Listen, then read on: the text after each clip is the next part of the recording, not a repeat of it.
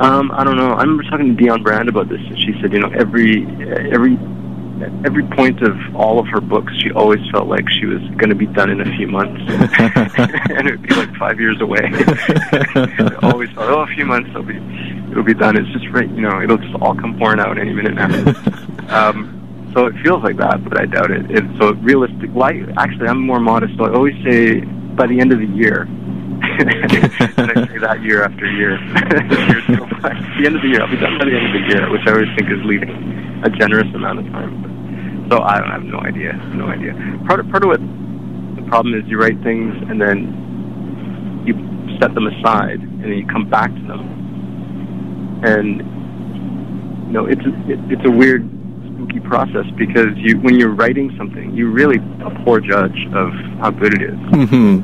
When you come back to it later, then you're using a different part of your brain, and you can analyze whether you've done something good or you've done something that's worthless, right? And so it's hard to know right now what of the work that's kind of open is going to work.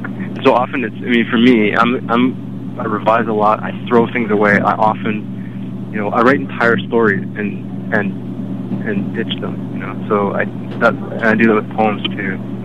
I throw a lot away. Like I say, for both of my books of poems, there's twice,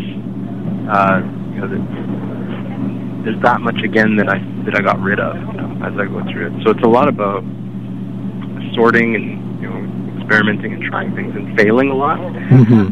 Maybe that's another piece of advice that I would give to people, is learn how to fail. You know, like part of the process is failing. The process of succeeding or getting something finished is learning how to take failure as part of it. You know, and sometimes you try something out and it doesn't work, and then you learn something from that helps you do the next thing that does work.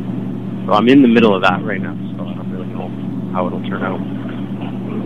That's fascinating advice there. I mean, because not everyone's going to be successful in terms of becoming a writer, so it's important that people that do want to write be able to accept failure, and be able to accept the fact that to accept criticism about your work. So that's a very, very good advice as well.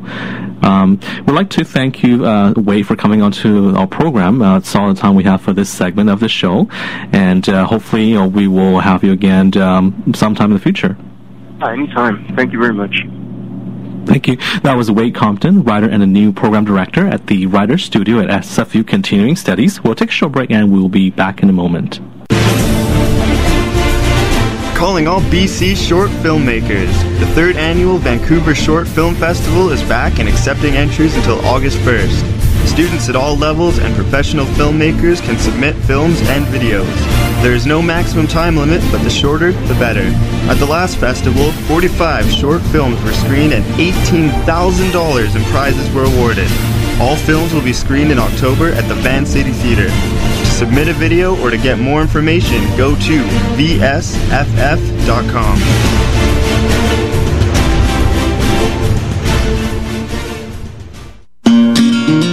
Hi, this is Dave from Folk Thief, and you're listening to CJSF 90.1 FM.